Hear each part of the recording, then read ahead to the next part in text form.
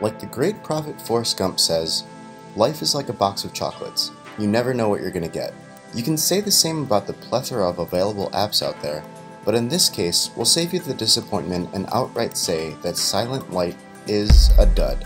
The intent of the app is good. It's a sound and class management platform that, you guessed it, uses lights as an indication of whether your class is on or off task.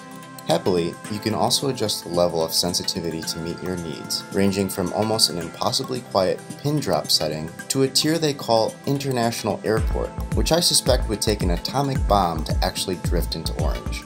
Your class can accrue points for the amount of time they are on task, but try to actually pawn it off as a game in your classroom, and you'll even have the teacher's pet rolling their eyes.